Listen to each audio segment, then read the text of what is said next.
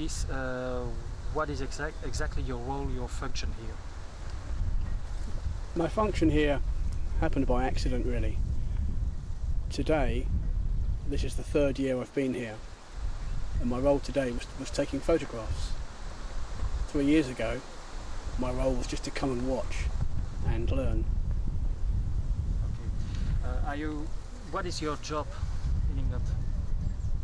My job in England is I'm a delivery driver, but I use a motorcycle because I do most of my work in London, and the company I work for delivers specialist and sensitive material, so it's a security job really. Ok, cut un peu le truc. Camera's running. La personne, tu l'as pas là dans le truc? Non, non, ok. pas du tout. My interest stems from many years ago. In the UK military, part of my job was to look at installations in the former GDR, and I became very interested in these places, and my interest was more than just looking at these places. I wanted to know what had happened in the past. So I took the opportunity to come back after 1989 to revisit these same places, of which this is one. And I became desperate to explore the human element in what had happened here.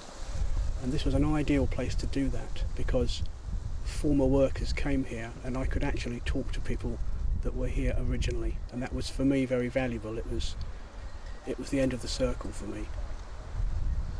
Good. Tu cut la caméra 2 minutes? Of this kind of event, of this kind of commemoration. Ok, ça va? Yeah.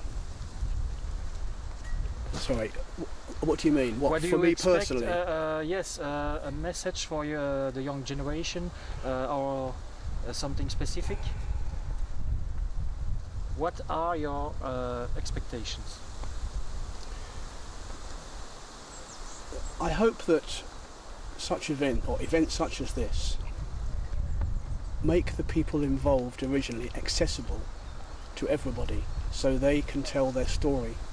Because if they tell their story, knowledge is power, and we can only hope that it can never happen again.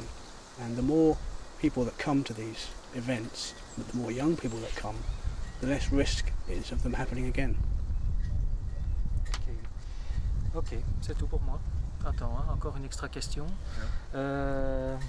Do you have other remarks? Something that you want to transmit to the public?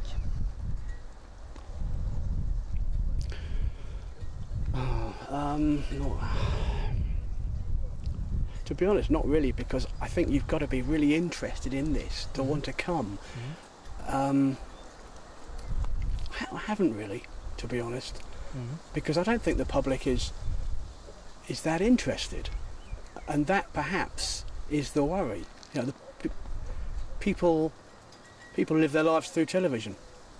Real experience is something which they do less and less of, and to get them to come here would, I think, be very difficult.